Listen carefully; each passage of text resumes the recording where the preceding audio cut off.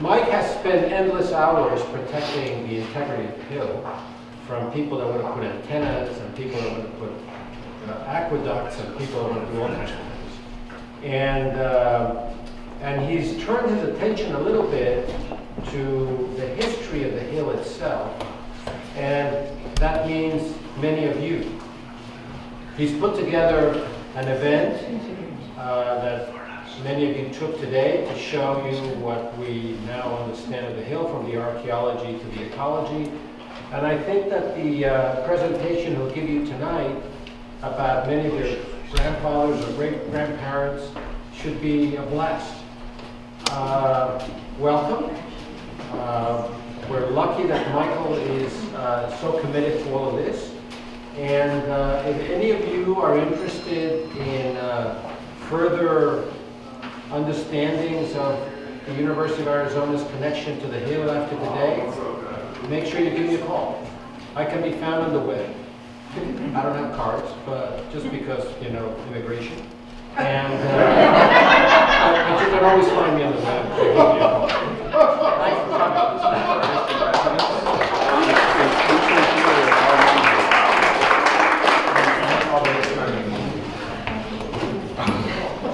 That's a line I didn't hear before.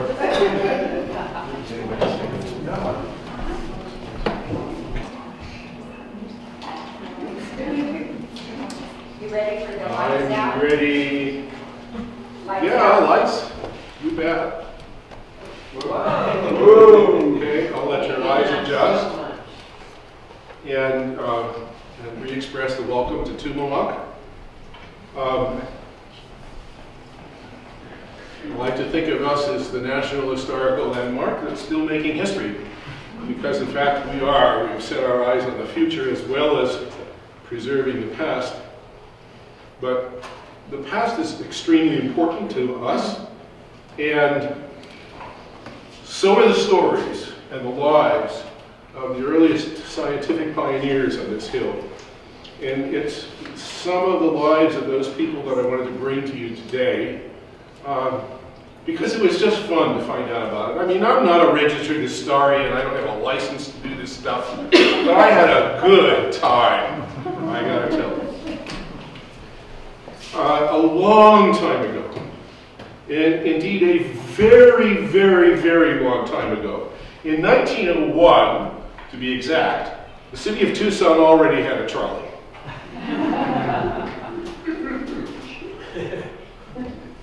In the words of Godfrey Sykes, whom we shall have a lot more words from, Tucson was indeed a most attractive place at that time, perhaps even more so than it is today.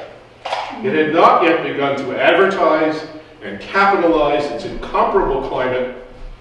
It merely sat around in the sunshine or shade and enjoyed it. Now that very same year, 1901, a lanky, tubercular young man named Burton Bowie came to Tucson, leaving his family behind in Pennsylvania. He came under doctor's orders in search of good air for his lungs. In those days, Tucson, in fact, was a mecca for people suffering with tuberculosis. And the real focus of that mecca is just north of us at St. Mary's Hospital. Here's an old photograph of St. Mary's, and you can see Tumamoc Hill in the background. It's pronounced, by the way, Tumamoc. That's the way the Odom people say, Tumamoc. And they are nestled on the shoulder. You can just barely make a laboratory out. And there's a funny building here with an oval shape, a circular almost shape, which was built in 1900. There's the front end of it. And it was there, a revolutionary idea in treating tuberculosis, where the patients would be in their hospital rooms, and there was a big atrium-like structure in the middle, so that any patient, no matter how sick he or she was, could be wheeled out to enjoy the fresh air in the middle of the day. And lots and lots of people who were sick with tuberculosis came to Tucson, among them Burton Bovee, and it must have worked because later on, not too much later on, you'll see a picture of a bird on his horse, Old Babe. He'd come to the right place, there's no question about that. And soon he was joined by his wife and his children, Catherine and Daniel and Clara. We had a bit of a housing shortage at the time, so the Bovee family pitched a tent on South 4th Avenue in Armory Park and took up residence. You can see the means of transportation here. It's very, very clear. I guess they were part of the 98%.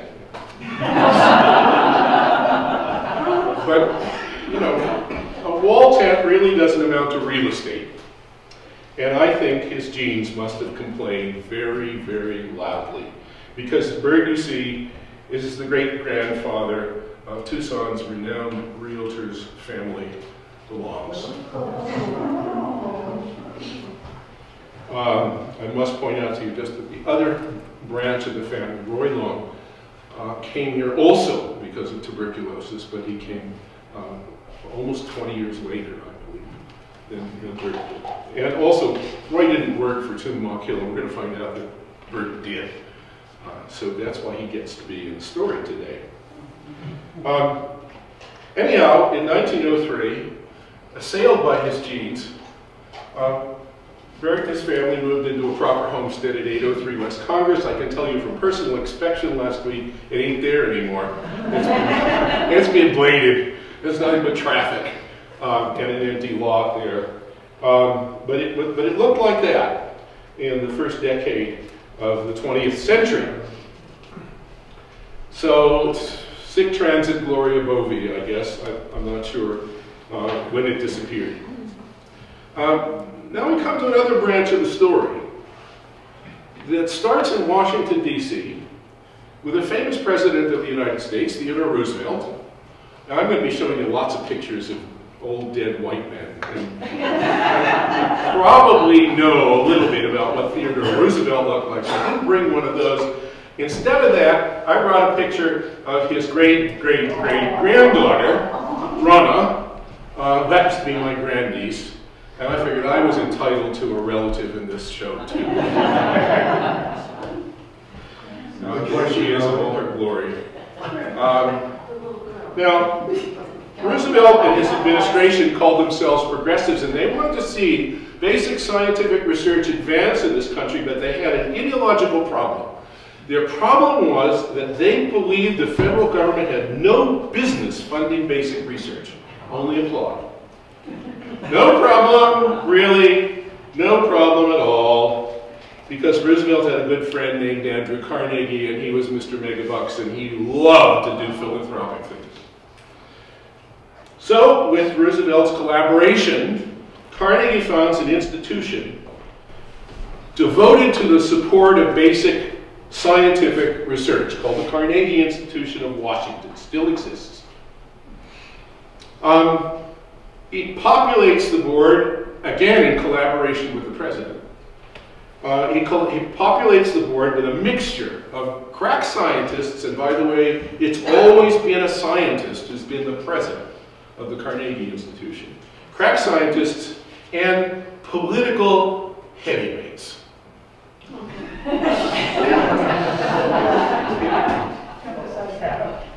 And honest to goodness, William Howard Taft was on the board at one time. Elihu Root, who ran against Taft for the nomination of the Republican Party in 1904, 6, whatever, was also on the board, and the two of them were probably very close friends. At least in this picture, their hands look like they're almost touching. And they were on the board of this place along with a lot of other very fancy, very, very powerful people in Washington. We were like a national laboratory before there were national laboratories. The board commissioned two very important, well-known botanists, Frederick Coville and Daniel McDougall, to go find a good site to put a laboratory where we could find out the answer to the riddle of how desert plants survive in the tremendous heat and drought that they face. How could they do it? Nobody had any idea. Well, neither Coville or McDougall had tuberculosis. Nevertheless, they chose Tucson. There were good biological reasons for choosing Tucson. And the Desert Botanical Laboratory of the Carnegie Institution opened for business in October 1903. Now, if you look at a map, you'll see we're pretty close to 803 West Congress Street. Remember 803 West Congress Street? And so pretty soon, Burton Bovey had a job here. He became a member of the staff. We don't know yet exactly when this happened, but it couldn't have taken very long. It was certainly in that first decade. And I'm going to tell you what he did later. But before I do that, I have to introduce another sicko. This is a guy who was not tubercular, but an arthritic. Terrible, terrible case. Based on his work that he did in the northeastern forests, I think he probably had Lyme disease before we had a name for Lyme disease. We do have letters in the Arizona Historical Society that tell us that his doctors diagnosed his condition as infectious arthritis. And we do know that in his middle 50s, he was racked with pain and severely debilitated, and naturally, of course, his doctor sent his flaming bones to Tucson. His name was Volney Morgan Spaulding, and his wife Effie was also a botanist. Volney was a famous botanist. He was a distinguished professor of botany at the University of Michigan with a lot of credits both in basic science and in outreach and in conservation. He was nationally known for his work to save the forests of the Northeast, which had dwindled to the point where, get this, white-tailed deer were so scarce we thought they were going to become extinct. There was no forest for them. And Spaulding was at the forefront of the movement that eventually reversed that problem. But he was too hurting to work anymore, and he had to come out here. Well, he did, just as the laboratory was opening its doors in October 1903. And I have to tell you, there is no record that either Volney or Effie ever lived in a tent, at least not in Tucson. But they sure did get promptly to work in the Sonoran Desert. Effie's problem was that she wondered about the significance of the prominent ribs that you see on saguaro cactus. One of the things I want to do today is to give you an impression of the science that these people were doing, because it was extraordinary. And she was an extraordinary botanist in her own right. She looked at those ribs and she decided that she had an idea that she was going to pursue. She thought the ribs worked like pleats on a dress, which is to say they allowed the cactus to expand and contract. They allowed the body of the saguaro to go in and out while avoiding the problem that the Hulk has with his shirts and his pants. There was not going to be any splitting open for those green-bodied monsters. Why does she think that? Well, because saguaro cacti need to expand and contract. They have very shallow root systems. Something was also found out here. Most of what the world knows about saguaro cactus comes from this very hill. And continues to come in, by the way. An active research program still going on here. And some other talk, we'll talk about that. But not today.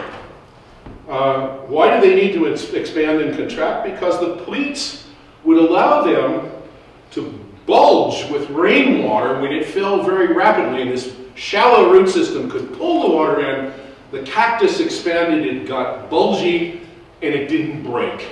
Its skin didn't split open.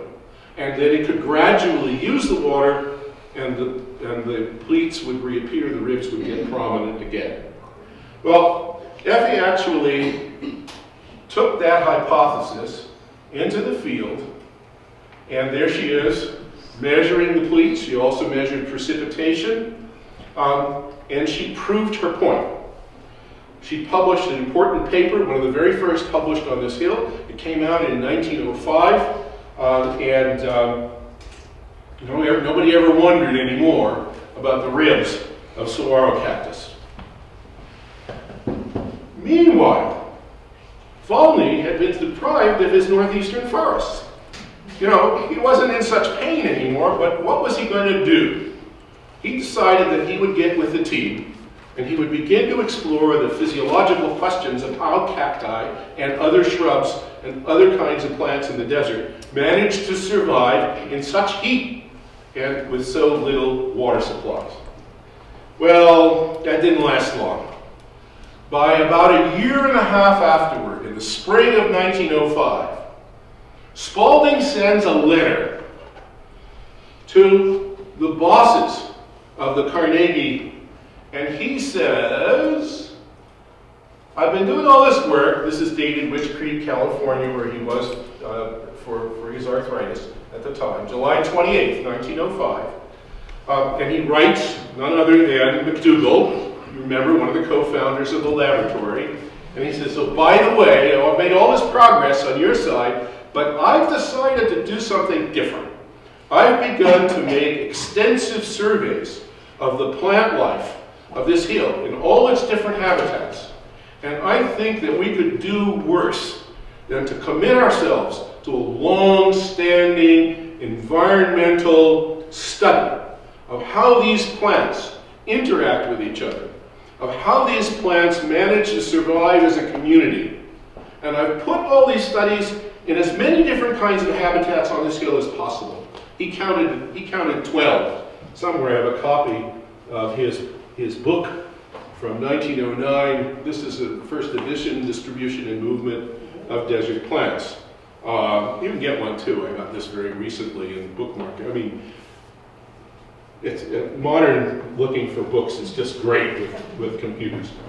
I would have spent my life looking for that. Now you just go and 2 or 3 days later you've located it. It's a spectacular book.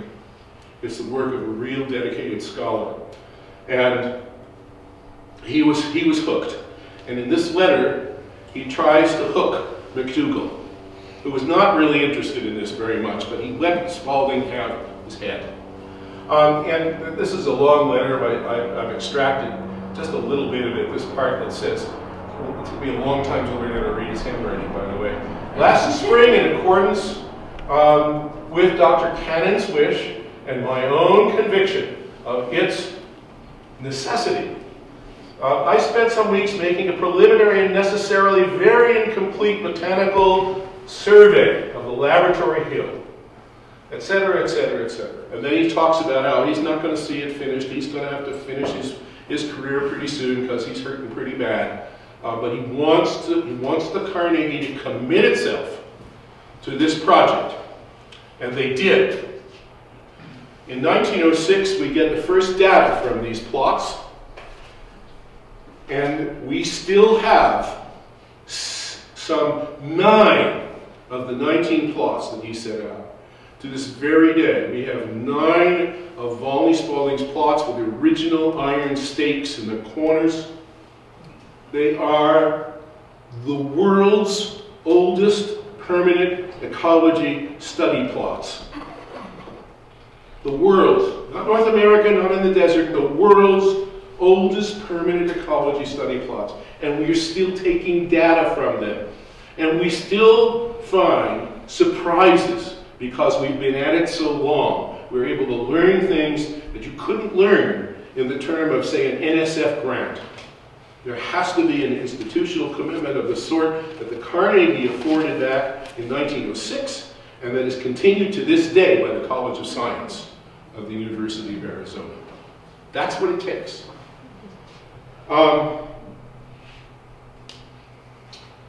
Well, there was a problem, though. I didn't tell you about the problem. And the problem was that Tumamoc was overrun by domestic animals that grazed and browsed the vegetation that Spalding was trying to study. Cattle, horses, burros, goats. Without permission, they were eating Volney Spalding's plants, and he didn't like it. He was not amused. So he got an idea. Simple idea. In practice, it was very difficult.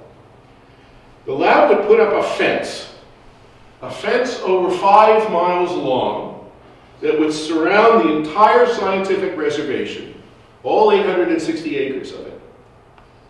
Then it would kick out the grazers, it would kick out the browsers, and while it was at it, it would also kick out all the quarrymen who were collecting building stones on Tumamoc Hill. The natural vegetation of the hill would reestablish itself in time, and Tumamoc scientists would get to study the process of recovery and the interactions of the species after recovery. Now, again, I'm going to introduce you to Godfrey Sykes later, but I have to tell you that one of Godfrey Sykes' first duties when he arrived at the lab in 1906 was to build that fence. It took 20% of the entire budget of this place that year, including salaries, to build that fence. I have the bills that specify the materials that went into it, none of which is left. They were cedar posts, by the way. Some 35 years later, Godfrey Sykes wrote, and I quote, "I had to survey and fence the tract of 800 acres of mountain and mesa land which was to form the domain of the laboratory. The plan was to fence this against intrusion of any kind, either by stock or predatory wood or stone haulers, in order that the area might revert during a course of years to its original condition of natural development. It doubtless now, after a lapse of 35 years, because Spalding wrote this at the end of the Second World War, it doubtless now approximates very closely as regards vegetation, surface drainage, and so forth, to the condition of the region when the Spaniards first entered it," unquote. So you see, what you see around you that you think is pristine, untouched desert, is here because of the vision of Volney Spalding and the commitment of the Carnegie Institution to see it through. This is recovered desert. This is restored desert. In fact, Spalding's idea has recently been recognized as a revolutionary idea, marking the very creation of the concept of restoration ecology, giving nature back what we previously took, and giving it back with no ulterior motive, other to enjoy her beauty, study her ways, and perhaps assuage our consciences in an act of atonement. Perhaps. That sounds like Carnegie. The Carnegie got results within 3 months. They began to see increases in the vegetation within 3 months. And they recorded the same in the annual yearbook of the Carnegie Institution at the end of 1906. Today, the idea of restoration ecology has spread throughout the entire world, but it was born here on Tumamoc Hill. And it's one of the reasons that we are a national historical landmark. Now, in the summer of 1904,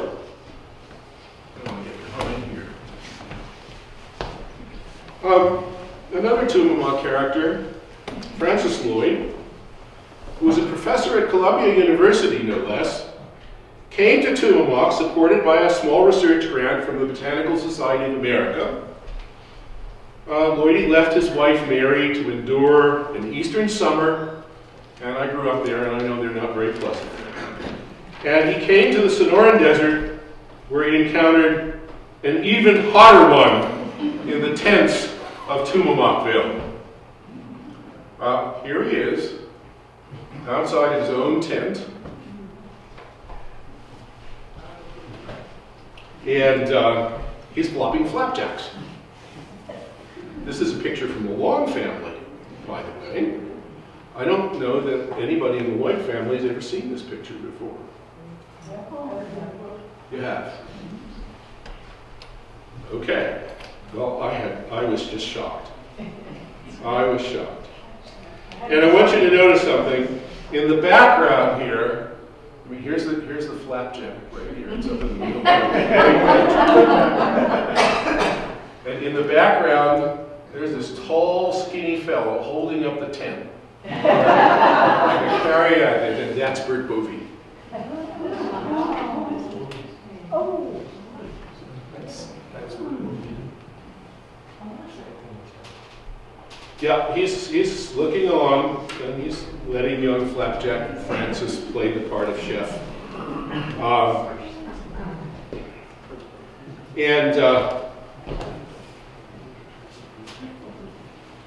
I've left a page out, a very important page, and I'm going to just move to that particular page and tell you what Lloyd did, why he was here.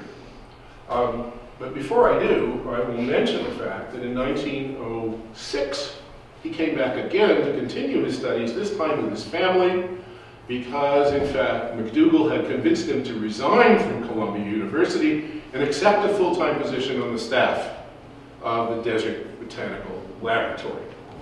But there was still that little problem with the housing shortage.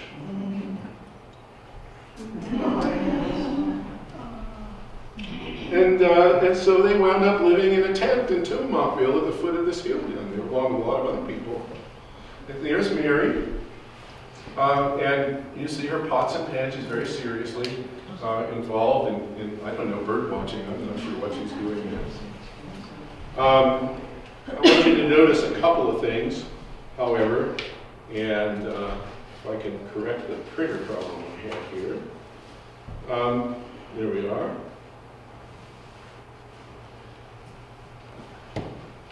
Yeah, two things. First of all, I want you to notice how impeccably dressed she is. I mean, the lab workers, especially the scientists and their wives, wore clothing that we wouldn't dream of wearing in Tucson, even to our granddaughter's graduation. The second thing you need to notice about Mary is that she's pregnant. Living under those circumstances, in a nice, friendly environment, I'm sure, but it was hot, and she's pregnant. Now, eventually, not very long, the Lloyds were able to rent the house that today we call the Canon Douglas House, and should be called the Canon Lloyd Douglas House. And there's Mary outside the house. It's still here. It's in Olive, just north of Speedway. It's an historical place. And Brooks Jeffrey, who helped us earlier in the guided tour, has been involved very much this past summer in helping to refurbish this place. But it's still there, and I've taken pictures of it as it exists today. Lots of pictures, I don't have time to show you. But if you saw that picture, you would immediately recognize that house. It hasn't been touched. It is still there. And that's where the Lloyds lived, and that's where their first child, Francis Jr., was born. And I want to tell you what he did. What Francis Ernest Lloyd did is absolutely remarkable, especially considering how quickly he did it. He was a physiological botanist, and he knew that the leaves of plants, especially the lower surfaces, they're exceptions, are full of holes. Plants breathe, but they don't have mouths. They have these holes in the bottom of their leaves. And those holes go by the Greek name stoma, which means mouth. So maybe plants do have mouths, but they're called stomata. That's the plural, stomata. And they look like this. Here's the undersurface of a leaf, and you see all those little holes that are in it. And each one of them is surrounded by a pair of special cells called guard cells. And what happens is that air exchange occurs through those holes with air that has lots and lots of water on the inside of the leaf. This is a cross-section through the leaf. That's the top of the leaf, that's the bottom of the leaf, and here's the scientist's razor blade that's come down and cut that and made a nice picture for us to see. And the water leaks out through the stomata, and meanwhile, the plants have to have carbon dioxide to do photosynthesis and produce starches, and they do it by opening their stomata, and in comes the carbon dioxide. But they can't have it both ways. I mean, they can't let carbon dioxide in and not lose water. So sometimes the stomata are open, and sometimes they are very, very close to being totally closed. And there's no gas exchange in back and forth. And Lloyd wanted to know, what's going on? How did they do that?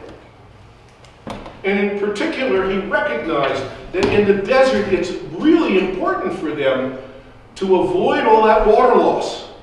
They've got to photosynthesize, but they can't stand that water loss. So maybe there's special things going on in the desert. Out he comes, and he starts doing some absolutely spectacular work. Work that exists and lasted, and it's part of the explanation to this very day. I'm going to show you the explanation right now. These are his own microphotographs from the Carnegie yearbook in 1906. And the laboratory has a copy of that very yearbook. In fact, I took these pictures from there. And the owner of this particular copy signed it on the front page. His name was Walney Spalding. So this was Walney Spalding's copy. And another very important worker here, Walter Phillips, who comes much later, and we won't talk about Phillips, also signed it. So this is the issue of the yearbook that describes the plots that Spalding set out that founded restoration ecology, and that shows the results that Lloyd got that help the world understand how plants breathe. All in, I don't know, 20 or 30 pages, and there's a lot less of those two stories. A very productive group of people, very, very productive group of people. And here's the story. What he discovered was that each of the pair of guard cells were full of starch bodies, those black things.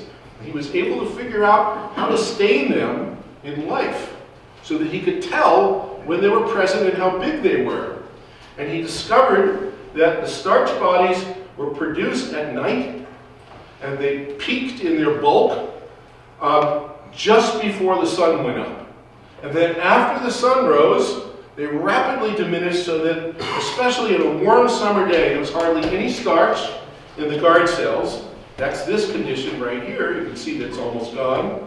And the stoma closes up, gets much, much smaller.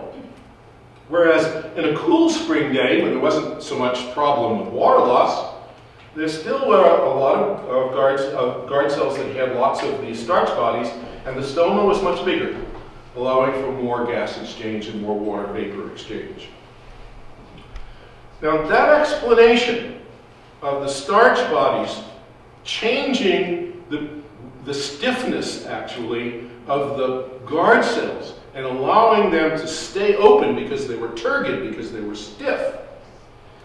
On the other hand, losing this starch and becoming limp and having the stomata clamped down, that explanation stands to this very day. Now, yes, we've made some little progress, and if you go to textbooks today, you're going to find out that those starch bodies are actually cellulose microfibrils. You see those lines right here. And we understand the ion exchange that allows them to come and go and allows the guard cells to become turgid or to go limp.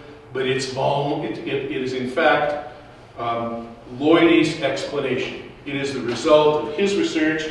We have now a first edition of his book that came out in 1909 on the physiology of stomata. which took me about a year to get. This is a little harder even on the internet. It just amazes me, because as a scientist I see ideas and work come and go. It's so fragile and it's so ephemeral.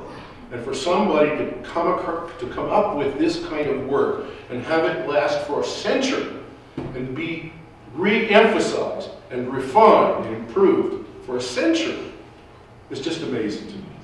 It's amazing, absolutely amazing.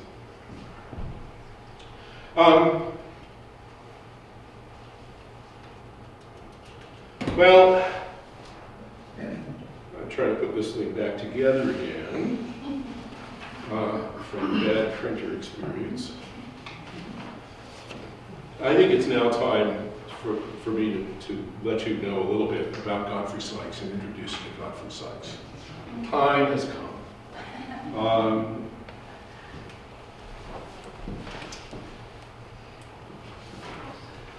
I think he may have been the most indomitable, multifaceted Tumamoc Hill character of absolutely everybody who's ever been here. I'm still learning things about him. I am still awed by what this man was able to do. Godfrey Sykes and his brother were both born and raised in Britain. In fact, their father was a well-known artist whose work hangs in the Victorian Albert to this day. I've heard Diane Boyer tell me that she thinks that sitting on Queen Victoria's lap in one of those pictures that her great-great-grandfather painted, may very well be Godfrey Sykes himself. But he's not identified. We have some other pictures, however. He and his brother decided that they were going to cowpunch their way across the American West. And they had an early lifetime of adventures. There's no question about it. Finally, he and his wife and his brother bought a ranch in Flagstaff, where they founded and presided over a sort of intellectual drinking club called the Busy Bees. Membership in the Busy Bees was open to pretty much anyone with an interest, even if you were just a passerby, you could come in. And on one occasion, one of the passersby, just a little bit, a year or two before the Desert Lab was founded, was none other than Daniel T. McDougall. The two of these guys simply hit it off. There's no other way to put it. They became very close friends, very interested in each other and each other's causes. Then Mrs. Sykes came down with heart disease, unfortunately. Well, so far we've got tuberculosis, right? And arthritis. And now we're going to get a bad case of heart disease. This Flagstaff sits at 7,000 feet above sea level, and we're not anywhere near that high. So the 7,000 feet was not so good for her. She had to get herself down to a lower elevation. At the same time, Daniel McDougall needed to hire somebody to supervise the new building and infrastructure projects that he was undertaking right here. So he figured, why not ask his good friend Godfrey Sykes? Superlative choice. Godfrey Sykes could figure out how to do anything and then do it superlatively. So the Sykes family, including its two sons, descended to Tumamoc Hill, where they lived in a tent. I don't have a picture of that. But they lived in a tent for a very long time, and I know because Godfrey Sykes told me so in his memoirs. Among the things Godfrey Sykes did was to give a common name to an extraordinary plant called the boojum tree. And he was wandering the desert with his research party one day and came over a hill, and there were these crazy looking guys. They're related to Alcatinos. In fact, today they're put in the same genus, Eukarya. And he looked at it and he said, that must be a boojum. And the name stuck. And we call them boojum trees. In Spanish, they're cirio, C-I-R-I-O, cirio. But he did many more substantive things than name boojum trees. He supervised, as you've heard, the construction of our ecology fence, our restoration ecology fence. The building you're sitting in right now is the oldest part of the lab. This was put up in 1903. That side of the building, the eastern half, Godfrey Sykes. He did that. He also supervised the construction of the very difficult road that leads up to Mount Wilson Observatory in California. We lent him to Mount Wilson so that he could do that. And he was the boss. He was the chief engineer. He hired the labor and supervised everything that went on there. And he described some of the trials and tribulations of getting that road built. It was not easy. In 1912, he whelped another building, which is the chemistry building right over here. That is an interesting story of academic politics, but I won't tell you about that. But he built it. And not least, Godfrey Sykes also supervised the construction of our boathouse at the base of the hill. Now, today, kind of everybody accepts the fact that a laboratory surrounded by desert has to have a boathouse. I mean, it's common knowledge, right? But in 1907, nobody thought so. So I have to tell you what happened, what was going on. It's really a fascinating story. At the beginning of the 20th century, some idiotic hydrological federal engineers made a terrible mistake. And they diverted the water of the Colorado River, all the water of the Colorado River, into the Salton Sink in California. In 1906, McDougall and Sykes and the Spauldings went to see what was going on. And basically, all the desert vegetation was drowning. It was a surprise. They didn't publish that research. Here is a map drawn by that expert geographer and cartographer, G. Sykes. Those of you with excellent eyes who can make 90-degree rotations and things, will see it says compiled by G. Sykes right down here. We'll see this is the Mexico-California border, and so north is to your left. Here's the Salton, which is now not the Salton Sea Sink, but the Salton Sea. The Colorado River, which is up here. It's where the water belongs, okay? But it had been diverted all the way down here through the Alamo River and through the New River, and it was pouring into the Salton Sea, drowning the vegetation. Well, in those days, a major focus of ecology was called succession, plant succession. How do plant species first colonize and then replace each other in a new patch of landscape? This looked like a perfect opportunity. Those plants were all dead. But the people from the Southern Pacific, the engineers from the Southern Pacific, had figured out how to stop the water flowing in. They worked on it, and it was now clear that the water was going to go down, and the Salton Sea would again become the Salton Sink. So, old people around here got really interested in going there and watching the vegetation come back to the places which were now going to be dry. In fact, the sea peaked in February of 1907, and soon after that they arrived. Well, it wasn't quite so soon after that, because there was a little problem. If you're going to investigate a sea, or even a lake, this lake covered 500 square miles, it was 80 feet deep, and its circumference was 150 miles. That's not a big sea, but you still need a boat. And they didn't have a boat. They didn't have a boat, no problem. Godfrey Sykes, he knows how to build boats, he's a Brit. All Brits know how to build boats. Besides, he built some boats and sailed in the Colorado River. And so they sent him to the Salton Sea by himself, with only some light camping gear and a box of carpenter's tools. He camped on the edge of the sea, and pretty soon he built himself a flat-bottomed sailboat with one sprit sail. Don't ask me what that is. But I'll show it to you. I think I'll show it to you. Yes, I will show it to you. Here they are. Tumamoc Hill Navy. Floating in the Salton Sea in Godfrey Sykes' sailboat. That may be one of them, may very well be Sykes himself. He participated heavily in the research. And they spent a couple of weeks. As soon as he got the boat built, he telegraphed the people, and they came out with their gear, their scientific gear, and lots of food to eat, and other supplies. They got off the railroad, and they started working. And it took them 2 weeks to circumnavigate the entire sea, during which time they were collecting all kinds of specimens and taking all kinds of copious field notes. And then they were done. So what should they do with a sailboat? It's a reasonable question.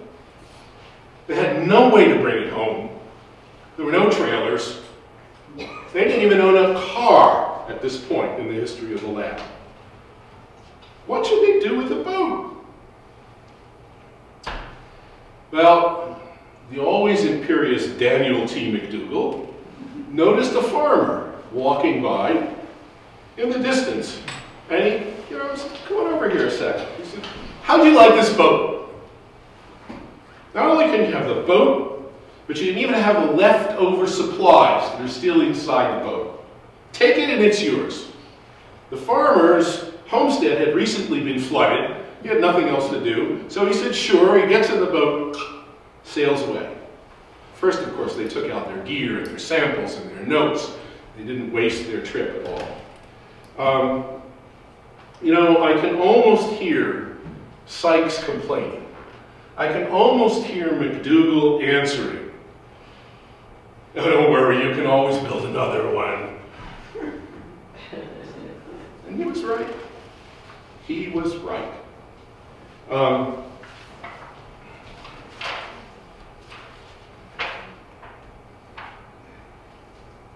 He built more than one, in fact.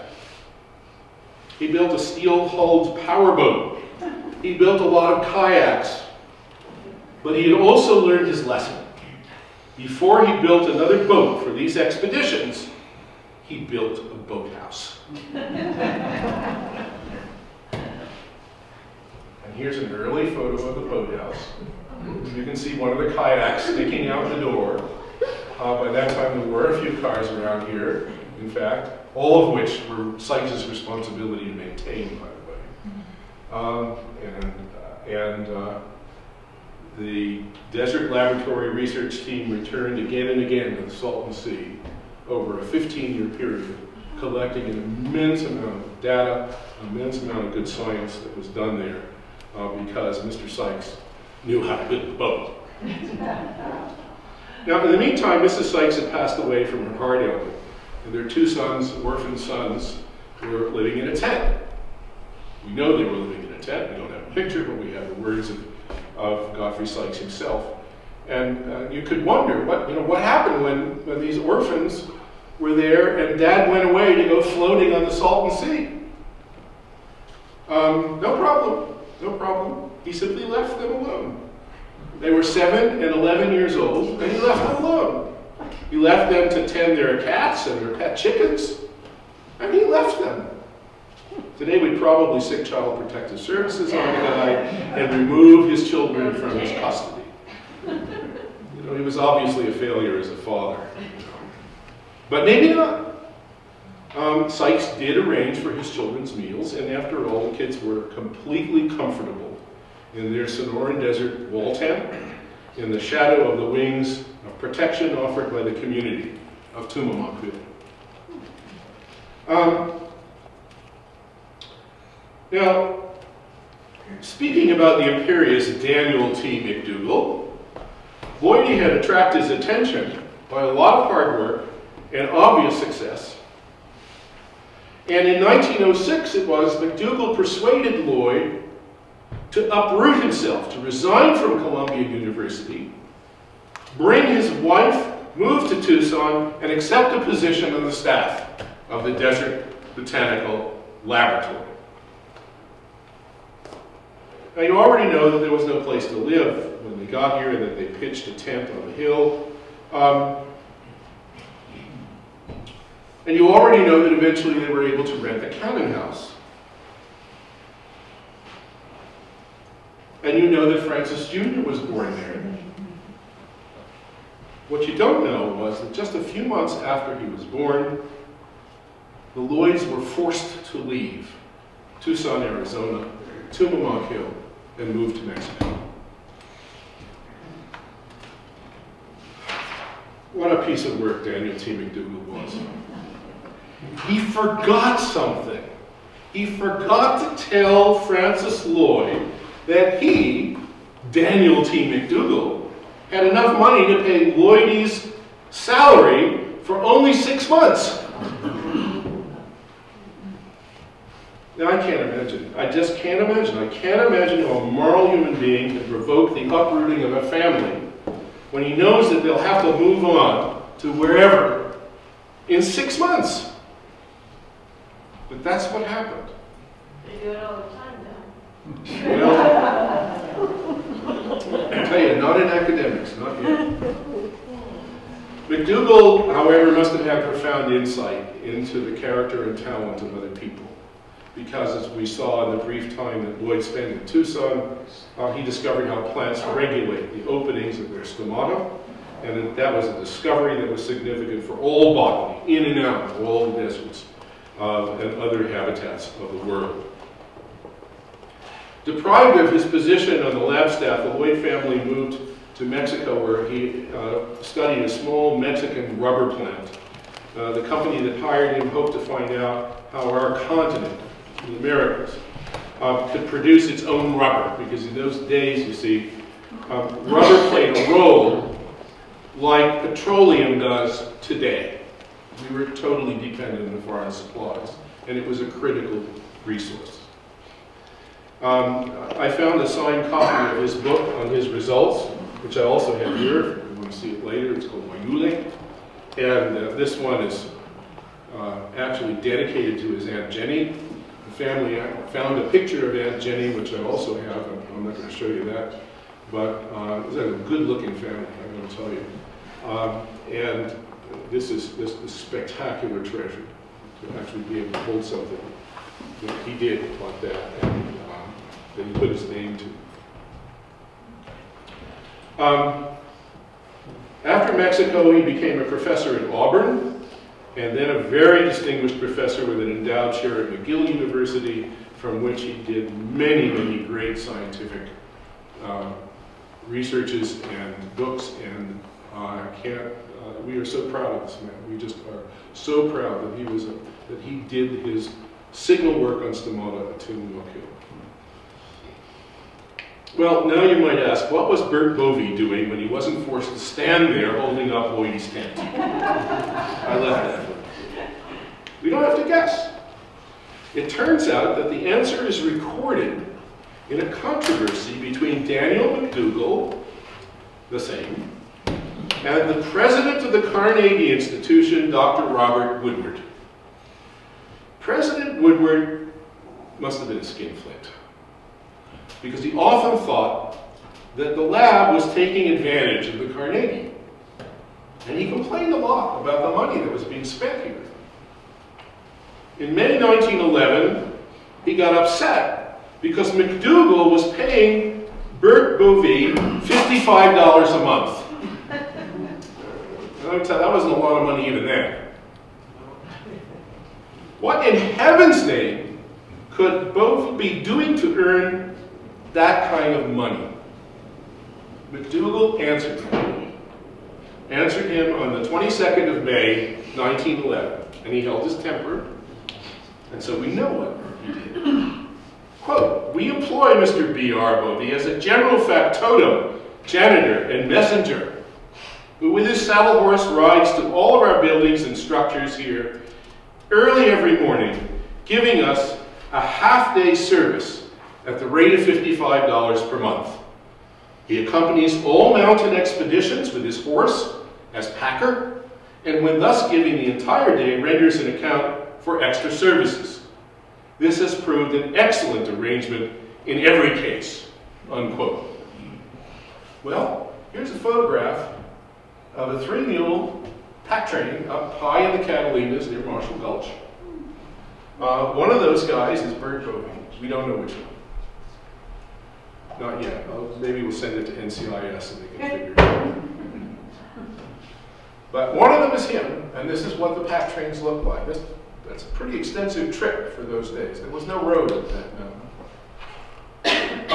But I have another photograph. And here I do know. There's Bert. There's Bert doing his job, cooking breakfast, as he accompanies 2 famous laboratory scientists on their expedition into Marshall Gulch up in the Catalina Mountains. And those 2 people are Forrest Shreve, so this has to be after 1910, this picture, and his wife Edith. Now again, I want you to notice 2 things about the Shreves. I mean, Bert's doing his job, and he looks kind of like what you'd expect for on a field expedition. At least that's the way I look in the field. But the Shreves are impeccably dressed. They remind me of Mary Lloyd. That's the first thing you should notice. The second thing you should notice is how much they are in love.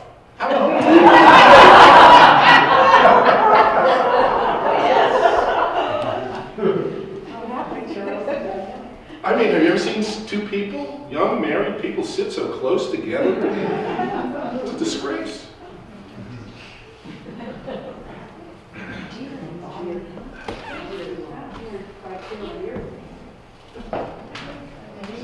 Well, I just want to finish up with a couple of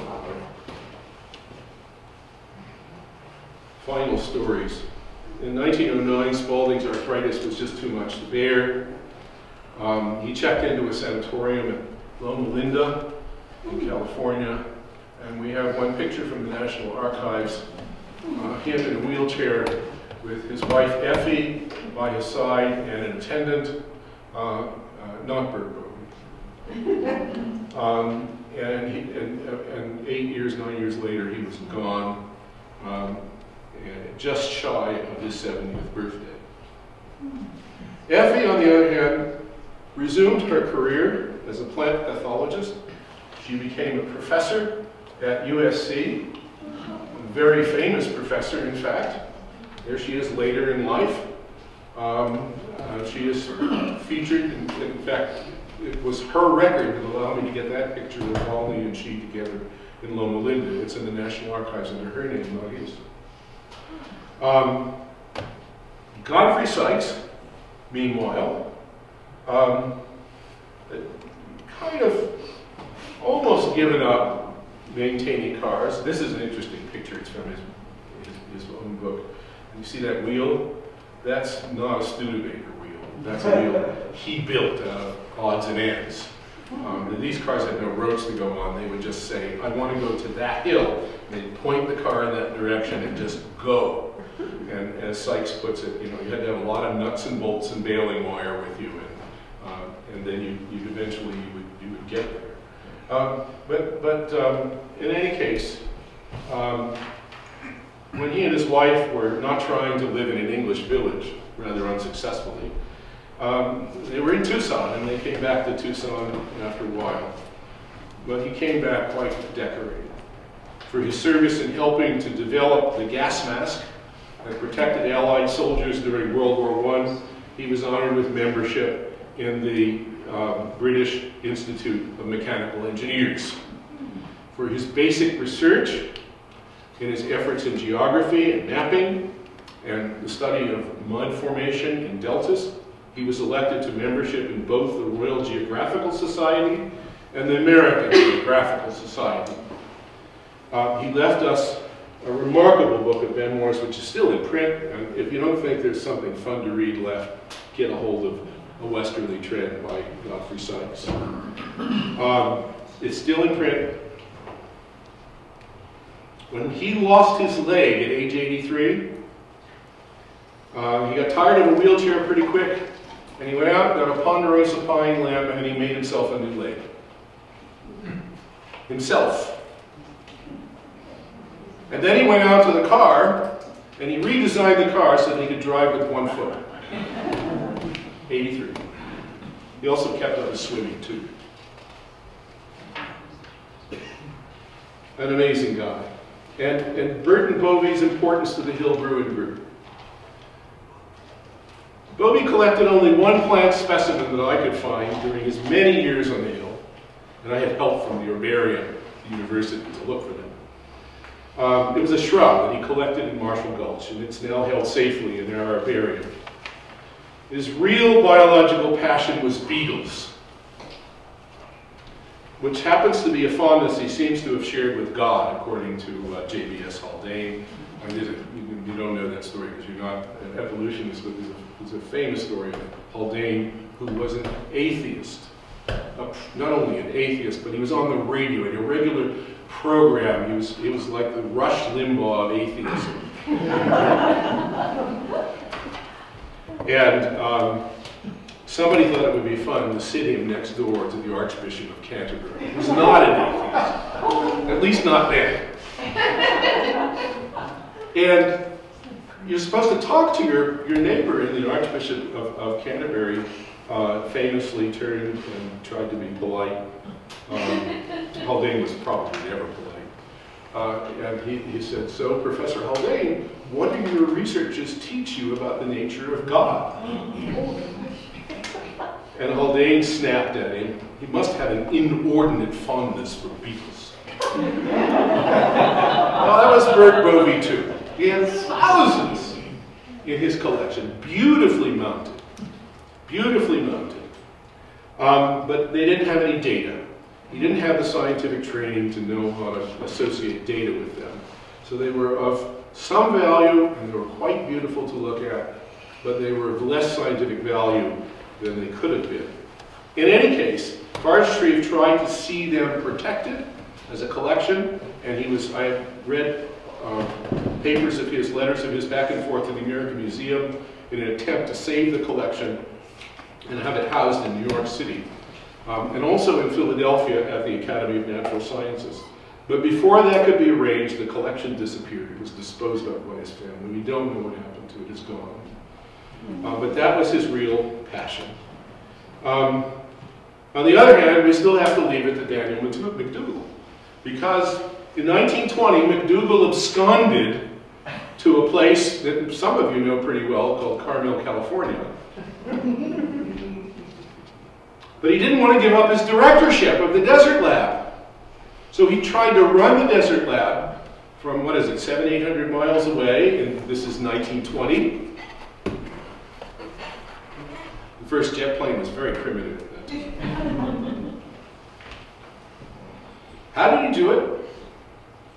Through Bert Bovey. Bert Bovey was the de facto director of this laboratory from 1920 to 1930.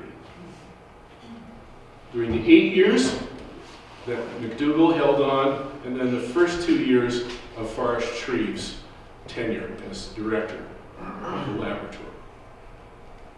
The real guy in charge was Bert Bovey.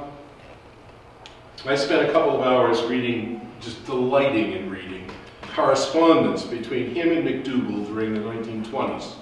As McDougall tried to keep his finger on the pulse, and Bovey is trying to take scientific measurements and send them back to McDougall, so McDougall can know what to be interested in and whether he should ever come to Tucson again.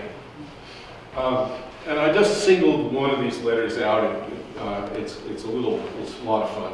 It's a typical example in many ways, and it's dated from 12th of September 1921, and that didn't come out well enough for you to read it, and I was able to read it.